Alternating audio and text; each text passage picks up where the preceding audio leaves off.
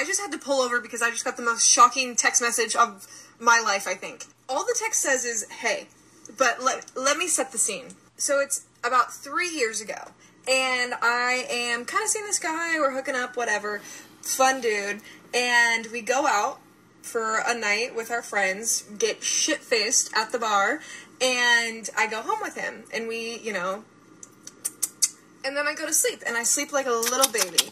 But I am not a girl who tracks her menstrual cycle at all. And when she comes like a vengeful bitch in the night. And she decided to make a grand entrance while I was butt-ass naked in this dude's bed. And ooh. It was one of those periods where it's like, wow, really letting everything go. Really.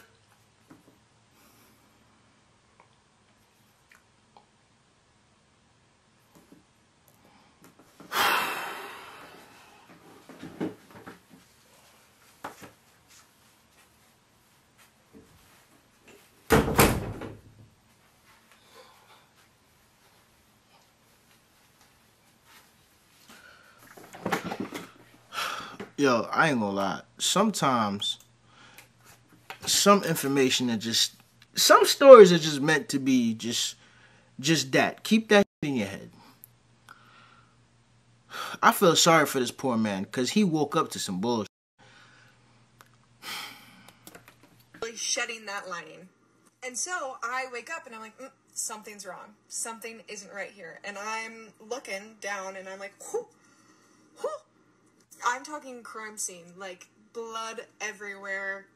I'm not wearing anything, because we had just, you know, had intercourse, and so I get up, and I go to the bathroom, and this man has no toilet paper, like, how despicable and nasty, and no paper towels. Wait, hold, hey, hold up.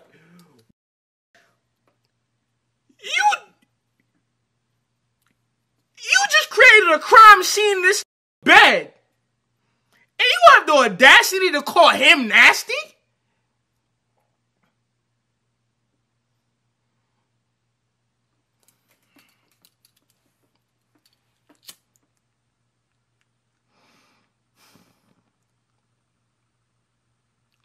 You have the audacity to call him nasty after you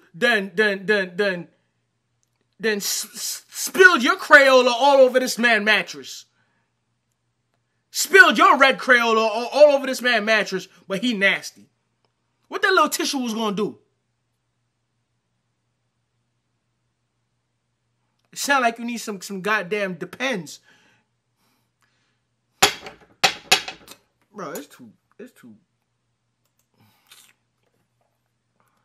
All I could, you know, attempt to do something with. A bare-ass bathroom with some razors and... I do what any sane woman would do, and I get on my phone and I call an Uber. Because I can't face this man. This is too much. We don't know each other like that. That's... No. And when I tell you I left in the biggest hurry, I left my clip-in extensions on the floor of his room. And those are expensive. And never spoke to him again. Until just now when I get a text at 10:41 p.m. Hey. What do you want from me? A new mattress? I'm not getting you one.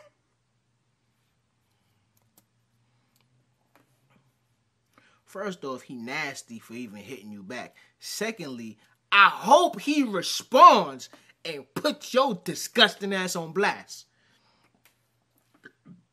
Excuse me. You know the type of trauma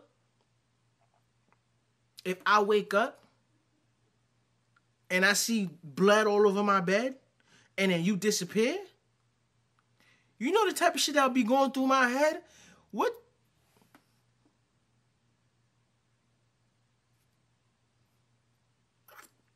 Working in the medical field, I saw my coworkers do the most disgusting things in the entire world. For example, I worked for free for 6 months as an intern under a doctor, right? He did internal and external vaginal exams, basically looking at the uterus. So the big old thing that you stick inside of people and take pictures with, you have to cover that with like a protective condom, right? So he would take that, stick it inside of people. As he took it out, he'd fling it behind him and try to make it in the trash can like Kobe, R.I.P. to the legend. And I'm back there, gloved up, just ready to catch a f***ing stray, literally just like waiting for the f***ing dirty condom to come flying so I can pick it up and throw it in the trash. Not the worst thing he did. So when you do any ultrasound exam, so that's not the worst thing he did? The gel onto people's bellies, and then you do the exam, right? So he would take that gel when he was done, and he'd scoop it up off people's bellies, and then he'd set it back, you know, in his little holder. Next patient would come in, he would reuse that motherfucking gel. He would reuse the gel. He said, there's a shortage, we're in COVID. He didn't give a f***.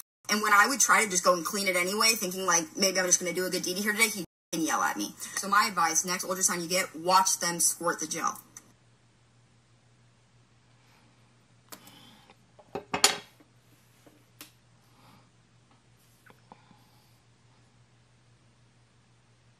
Imagine getting arrested for having a child with a dead body. Jennifer Burrows is a 26...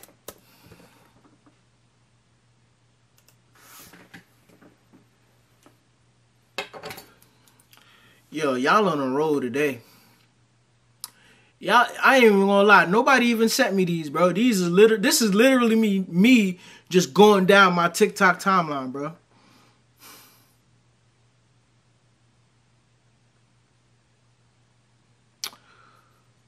Imagine getting arrested for having a baby with a dead body.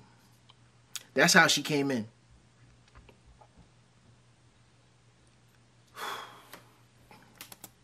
Six-year-old was working at a morgue when she was arrested after a DNA test proves her child's father was a dead body she was supposed to autopsy. But it actually gets worse from here. Because while Jennifer How was can it get as an worse? assistant pathologist at the morgue, she had relations with more than 60 bodies, belonging to men aged 17 to 71 years old. She did this for 2 years until it led to the birth of her son. Her son's father was a 57-year-old veterinarian from Texas who passed away in a car accident in 2017. Jennifer was charged with 158 counts of indecent treatment of a corpse. Many psychologists and experts have debated why someone would do this. The reasons range from curiosity to severe mental illness. Some even believe Jennifer was suffering from psychosis. Alright, after all that, I don't really know how to end this video, so stay safe out there and follow for more. I mean, how the hell you gonna stay safe when you dead? She out here taking down dead bodies. At this point, you defenseless. About 6 months ago, my neighbor asked me for the Wi-Fi password. I gave it to him because it didn't cost me anything, and because I got along with him.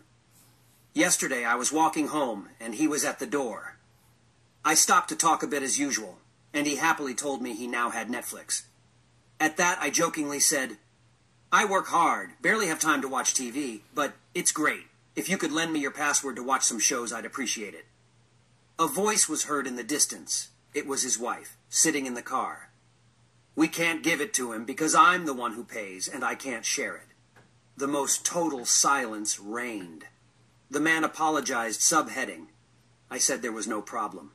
We kept talking about other things. As they went in, he stayed out doing his stuff. Shortly thereafter, his wife came out to call him. She seemed very nervous. Said the television wasn't working. My neighbor came into the house. I looked out the window. After a few minutes, he and his wife came to call me and told me the Wi-Fi wasn't working, that the password wasn't going in. I looked at them and said, I changed my password because it's me paying and I can't share it. The wife turned red and tried to say something. No. I said, ma'am, I have my network and you have your Netflix. Everything is fine. Everyone is happy. They turned around and left, closing the door. They never spoke to me again. This story isn't mine, but here's the lesson I learned from it.